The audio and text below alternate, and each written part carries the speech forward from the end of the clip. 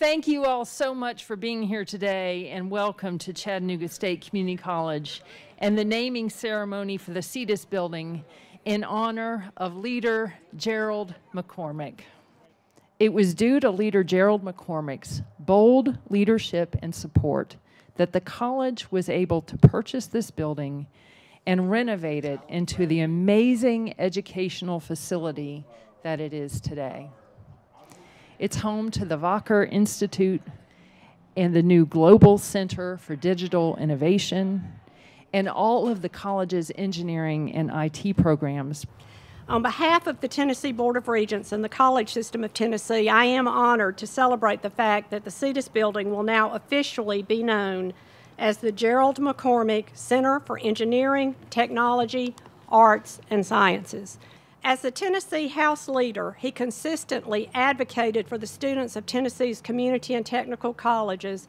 Along with his statewide responsibilities, he always consistently advocated for Chattanooga and Hamilton County.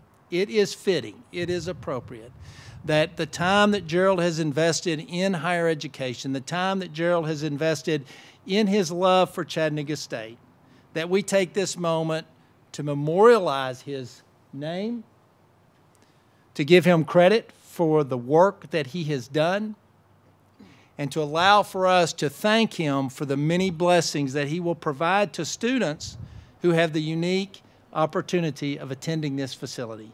Gerald, yes, you were a great majority leader.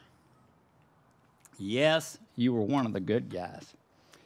Yes, so many of us wish that on every day we could be like you in temperament. But I think the greatest blessing is the way that you are living your life today. Thank you for that. Our governor said over and over again this month, civility is not a weakness, it is a strength. Gerald McCormick lived that philosophy to his own benefit. Guys, you win when you're decent and kind and caring for everyone.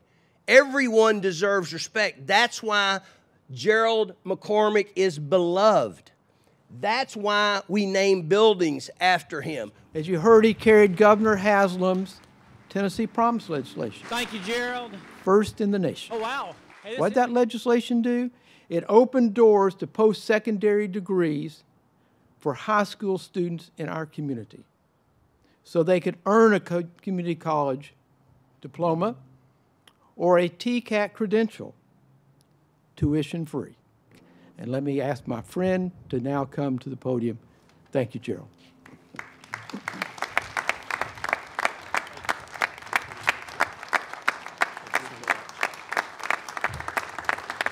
It's a great honor. I've been telling people ever since that I gave away your money and they're going to name a building after me now. All these folks up here have been friends and mentors, and I'm just so lucky to have them.